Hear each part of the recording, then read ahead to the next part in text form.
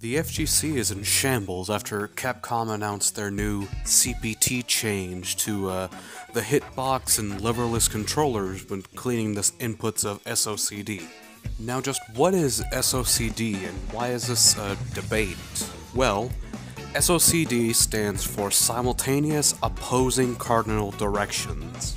That means if you hold left and right at the same time, or if you hold up and down, there has to be a way for the game to, or to not, perform those inputs.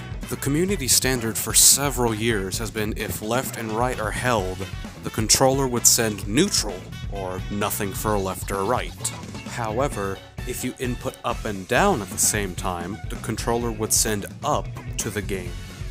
I won't go into the history or what this exactly means here because I couldn't explain it as amazingly as Brian F., whose video I will have linked in the description.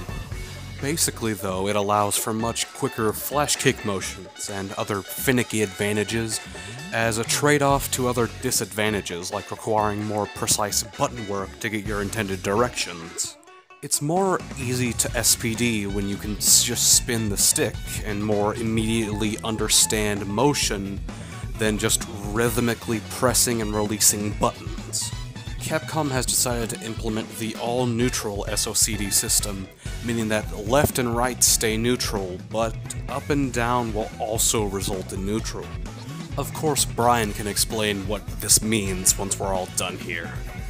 Now, why would Capcom want to change the SOCD register in the CPT from how the community has ruled it for so many years now?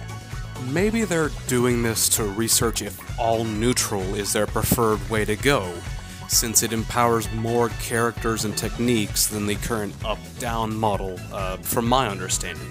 If many more characters have SOCD benefits other than the far smaller number of down-back charge enthusiasts, that changes the environment where, just like character balancing, some characters are left out of some techniques.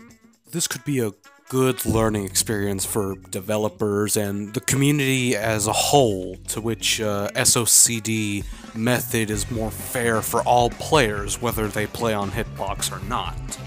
Just like Street Fighter and fighting games in general, sometimes there needs to be a change every now and then to understand what components of a fighting game we want to keep and accept. Heck, Street Fighter 6 is a great example of this. The parry concept from Street Fighter 3, focus attacks and a separate super meter, as well as dash canceling attacks from Street Fighter 4, V reversals and incorporating V-trigger ideas from Street Fighter 5, all wrapped up into one cohesive mechanic that acts much differently to how they were in their home games.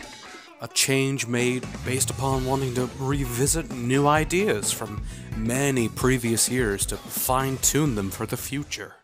I don't play on hitbox and there's more dust on my D-pad than an old mansion, so I don't have an active dog in this fight, but I can sit back and watch and maybe throw down a bet or two and see where new developments lead us.